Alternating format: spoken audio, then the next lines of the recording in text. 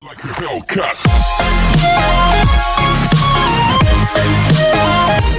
Hey guys, this is JNB Covers once again. So, kakatanggap ko lang ng notification from Lazada na dumating na yung package natin, which is the Music Lily, which is the locking tuning pegs galing sa Music Lily. So, pupuntahan na natin guys. So, laters. So, hey guys, this is JNB Covers. So, ito na nakuha natin yung package natin, which is the Music Lily 6-in-line guitar locking tuners, tuning pegs, key machine headset. So, hinihintay na lang natin si tatay kasi namili pa dito siya dito, Jollibee. Not sponsored. So, ito na yung package natin guys. Uwi na lang muna tayo. Mag-set up tayo sa bahay. So, let's go!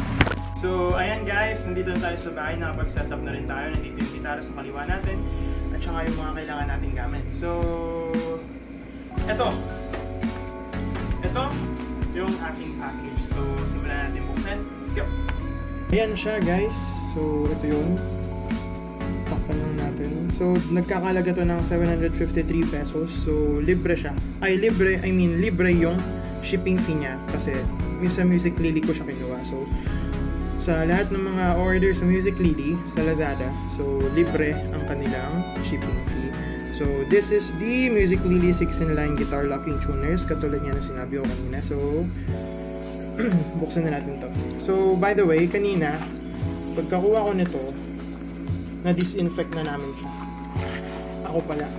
Diba? Na-disinfect ko na siya. So, when doing this, guys, siguro mas better na may dala kayong kutsilyo. So, here it goes. Oops. Okay, so, galing to sa Music Lily. Our pick card always have 2 layers film. Easy return and refund. Europe, please give us 5 stars. Of course. So, ito sila guys, Music Lily.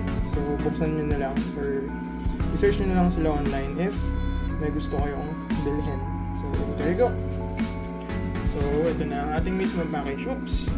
May kasamang libreng guitar pick. So, this one's from Music Lily. Right? Alright. So, tapos na natin ito. Set aside.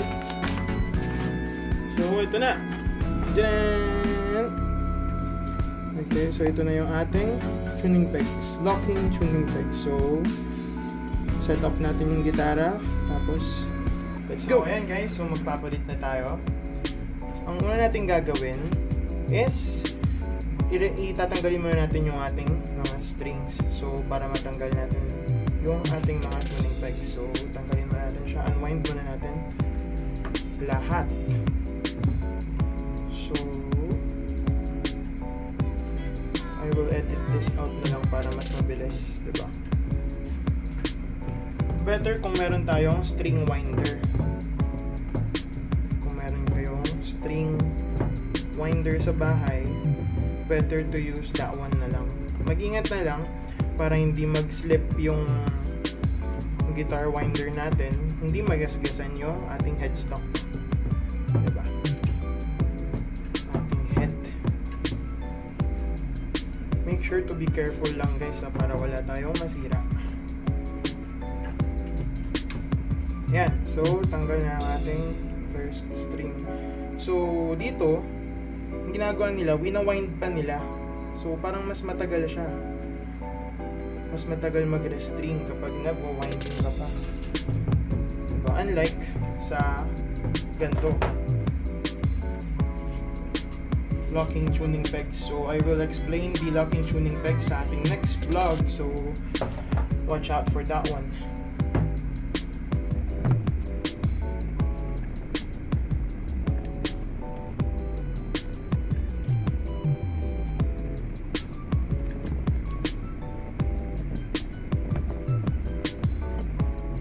So guys, nga pala, bago kayo mamili ng guitar tuning pegs, dapat meron kayong alamin muna bago kayo mamili para hindi masayang yung pagbili natin. So I will explain it bago natin ikabit yung nabili nating locking tuning pegs. Diba? Unwind muna natin to. Medyo matagal gawin to since wala akong guitar winder. So sa mga guitarist dyan na beginner pa lang, lalo na kung yung mga naka-standard tuning pegs, kailangan natin ng guitar winder, diba? Para mas mapadali yung buhay natin. Alright.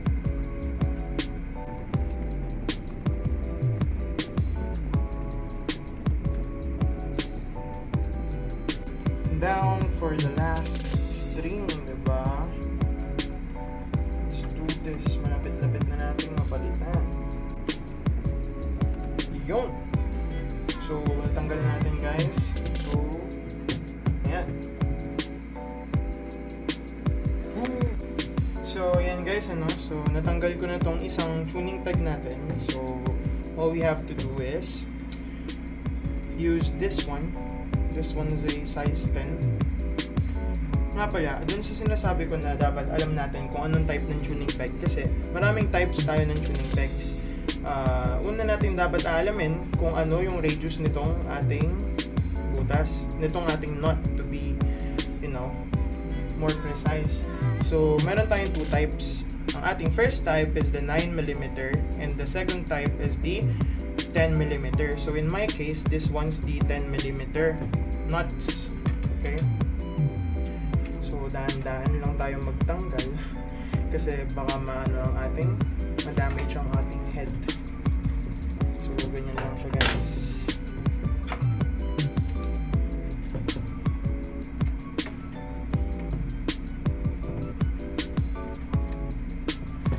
Yun. So, tanggal na. At natanggal din. So, ayan. Natanggal na ang ating knot. Nakapasok siya dito. Nakascrew lang. Meron siyang mga screws. Tapos, ang pangalawa, meron siyang washer. Alright? Natanggalin natin yung washer. Wait lang. Okay. There you go. Tanggal na natin yung washer. So, the second part is the screw dito naman sa ilalim na part ng ating head. This one. So, isa pa about sa tuning pegs, sa pagkakaiba-iba nila, merong ibang klase nito. Meron dalawang pin, may dalawang screw, nakapaganyan dito, tapos yung iba naman, isang block na siyang ganyan. So, hindi mo na siya matatanggal-tanggal. Tapos yung ibang tuning pegs naman is what we call the 3L and the 3R, which is tatlo sa kaliwa, tatlo sa kanan.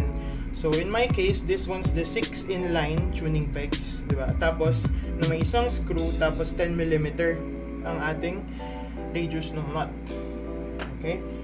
So, gamit lang tayo ng screwdriver para tanggalin natin itong screw na to. So, ganun lang siya kadali, guys. Parang medyo nakakatakot lang magpalit para sa mga beginner like us, like me, pero it's a easy job. It's an easy job. So, tanggalin na natin to. Be right back.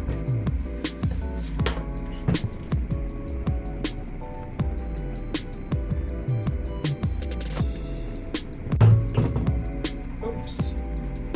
So, ayan. Natanggal natin siya. Ganun lang siya kadali, guys. Una natin tatanggalin is this one, ang ating knot.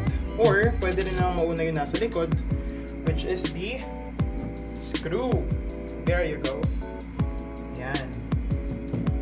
Kung ano man ang gusto mong tanggaling una sa kanila, it's okay. It's totally fine, you know. So, ayan lang. So, balik tayo hanggang sa matapos na natin itong lahat. Hanggang dito. So, bye-bye!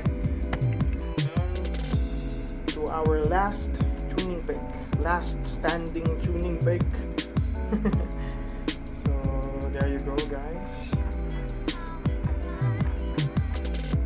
Okay. So, tanggal na siya. So, tingnan muna natin kung kasya sila. Wow, ngayon ko palang i-check kung kailang natanggal ko na lahat. Okay. So, saktong-sakto mga chong. So, let's go. Bye-bye. So, okay guys, ilalagay na natin ang ating locking tuning pegs. So, ang gagawin ko, unahin ko na itong likod. I-screw ko na muna siya lahat. So, para hindi mawala yung screw nyo, maghanap kayo ng isang lalagyan or bowl man lang. Para hindi mawala yung mga screw, diba? Hindi ma-misplace. Sakit pa sa ulo yun. Halimbawa, ma-misplace man natin. So, kakabit ko na muna lahat ng screw dito sa likod. Para mamaya, sa harap naman, hindi na tayo paikot-ikot ng gitara. So, hindi ko muna masyadong higpitan. Ikabit ko muna lahat.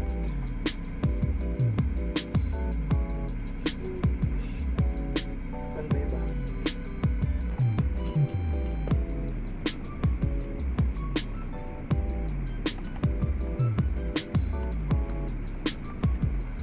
So, ayun guys, natapos na natin siya ikabit. So, lipat tayo sa harap naman. Ayan.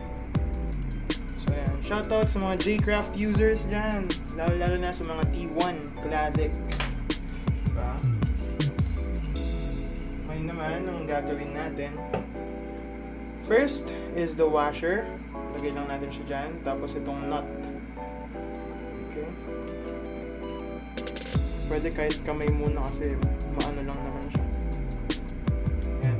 So, ang gagawin ko, ikabit ko muna siya lahat bago natin higpitan. We're almost done, guys. Ganun lang siya kadali. At first, kabadong-kabado ako kung paano gagawin to kasi nga, first time ko magkaroon ng electric guitar, tsaka wala akong kaalam-alam sa mga ganito. Diba? Talagang isa akong gumagamit lang ng gitara. Hindi ko na inaalam before. Tsaka kasi before, yung gitara ang ginagamit ko is the Yamaha classical guitar. So, tsaka matanda na yung guitar na yun, kaya siguro hindi ko na inisip na i-upgrade pa. Kasi mas matanda pa sa akin yung gitara na yun. Diba? So, there you go. The last nut and washer. There you go. Tapos, ang last thing na gagawin natin is dyan. Iigpitan lang natin siya ng very, very light. Mali pa yung pagkakaikot ko. Huwag masyadong maigpit kasi baka mag-iwan ng bakas sa ating headstock, sa ating head. Ayaw naman nating mangyari yun, guys, diba?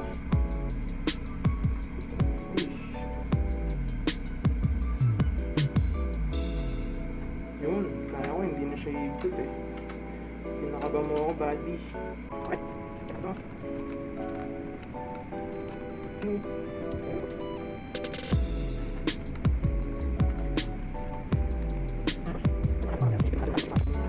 Fitness stage, diba? Uy, yun ang iwasan nating mangyari, guys, yung dumulas, diba? Mahirap na. Oops, okay. So it's all done. Magre-restring na lang tayo, guys. At tapos na ang ating pagpapalit ng headstock. There you go. There you go. Pogi, guys. So that's all.